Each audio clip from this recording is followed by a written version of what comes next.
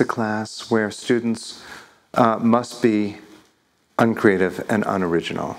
And if they are creative and if they are original, they get marked down in their grades.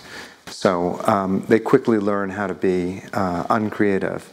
So they must appropriate, they must plagiarize, they must not write anything original, they must not pretend that anything they're writing is original, they must claim texts for their own that aren't theirs.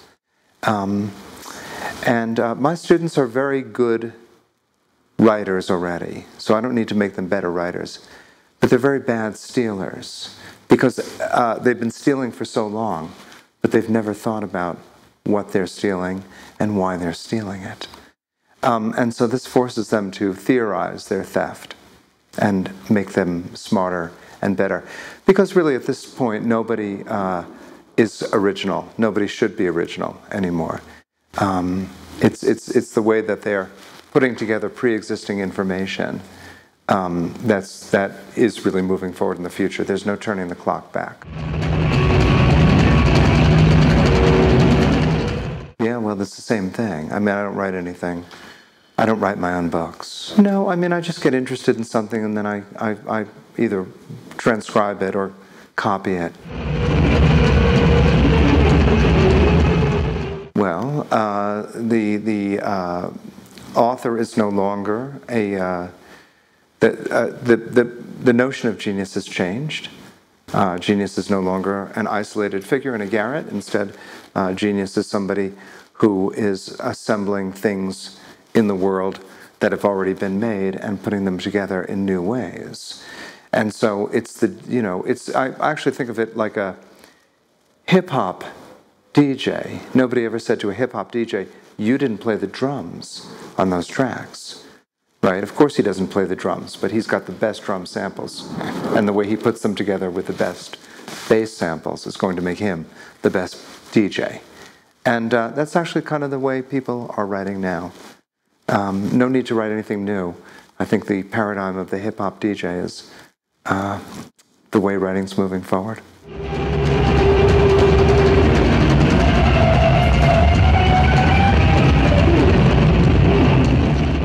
Well, in 1959, a poet named Brian Gysin said that poetry was 50 years behind painting.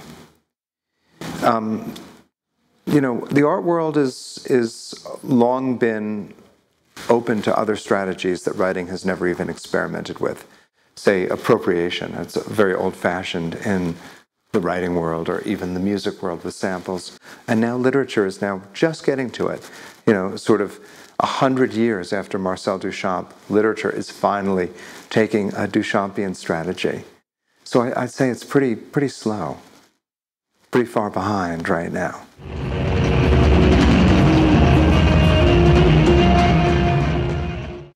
No, they're all part of uncreative writing. They're all different strategies within uncreative writing. What isn't part of uncreative writing would be pastiche, or taking a line from here or there.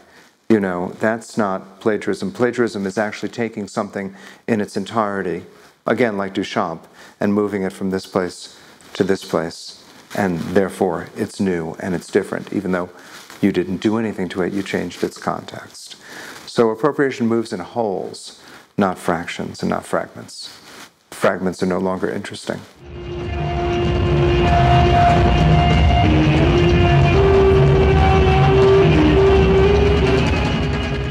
No, it's consensual.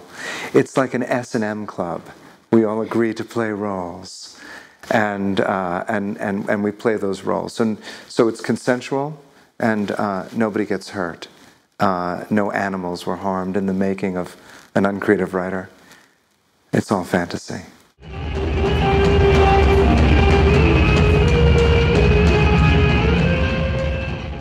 I don't think we can understand audience anymore. I think there was a time in which one could assume that there was an audience. Now, the audience is so big and so thin that we don't really have any sense of who we're speaking to. And I don't really think we're speaking to anybody. I don't think anybody's paying attention, really. I think we're paying attention to headlines and tweets and things that move very quickly, but I don't think we're really engaging with content in the same way that we once engaged with content. And I don't think that's good or bad. I just think it's a new situation. And there's nothing, there's no point complaining about it because that's the way it is. So I just prefer to try to adjust myself to it. And that's, I think, it's my problem, not the media, not the culture's problem.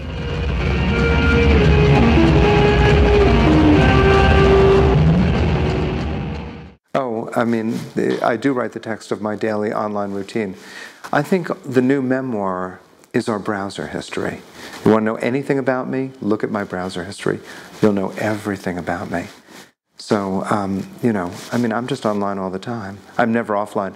I get depressed when I'm offline. I feel dead when I'm not connected to the web. Well, it's all stored, isn't it? It's all the memory is on my hard drive or on the cloud or on my Twitter feed. I'm not worried about it because unfortunately, or for better or worse, everything is archived now, and every performance is archived. Everything is photographed.